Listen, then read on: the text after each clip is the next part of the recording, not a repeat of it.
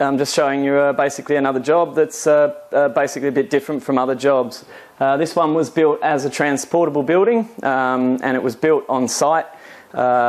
instead of in a yard and then trucked out on site. This was done for this job so that basically it'll save the costs of transport to where it is and the hassle of getting the trucks in this situation, as this place is at the moment. But essentially it's been built for the future, so that when this area where we happen to be now, as development here is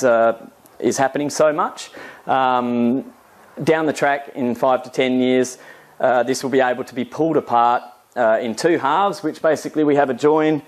that you can just see down the middle, and that's where the building's been designed to be pulled apart as a typical transportable but built on site.